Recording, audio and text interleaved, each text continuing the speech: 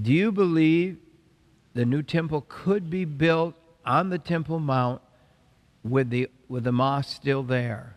Yes, absolutely. Absolutely. Wow. And I believe the scripture tells us that. Oh, In Revelation chapter 11, verse 1 and 2, John was given a reed and said, measure the temple and those that worship therein, but do not measure the outer court, because it shall be trodden down the Gentiles for the next 42 months, the last 42 months. And I went to interview Asher Kaufman, who was a Hebrew professor. I went to his home.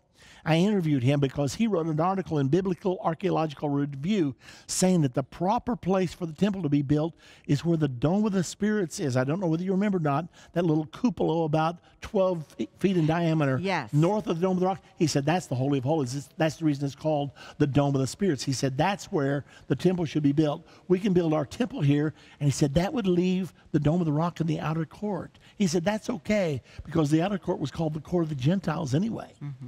He said that to me, and I said, oh, my goodness. Don't measure the outer court. It shall be trodden down the Gentiles. Right. Right there in Revelation chapter 11, verse 1 and 2. There it is. I'm reading it right out of the Word. There are people that I've talked to, experts in Israel, that believe that they can put the temple up in months or days. I mean, that they even have prefab pieces. They have the utensils already built. Is that right? Yeah, I spoke to Rabbi Chaim Richman, who's the executive director of the Temple Institute. I said, Rabbi, how long would it take you if the government called you today and said, go, build the temple? How long? He said, we can do it with modern technology in less than 1 year. Wow. Well, the Bible teaches that once this peace agreement is signed, we're back to my chart again, but once this peace agreement is signed, the temple will be finished during that first 3.5 years. How do we know? Because the Bible says at the 3.5 year mark, the Antichrist is going to stand in the temple, claim to be Messiah and God. You can't stand in the temple if there's no temple to stand in. And furthermore, the Bible says they're going to start animal sacrifices when they get the temple done, and he's going to stop the sacrifices right before the halfway mark. Because that's the abomination of desolation, when he causes the sacrifice and oblation to stop, and he claims to be Messiah and God. Here's the way I envision this. It's all written. It's all written. Yes. Yeah. It's hidden in the Bible. You don't have to be ignorant. He said he doesn't want you ignorant.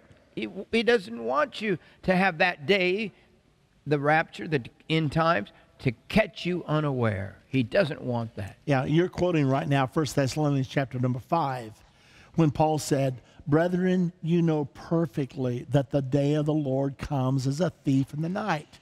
Then he said, but that day need not take you unawares, because you're not children of the night. That's why you Christians are supposed to know. You've listened to scriptures that have been twisted and made them a lie.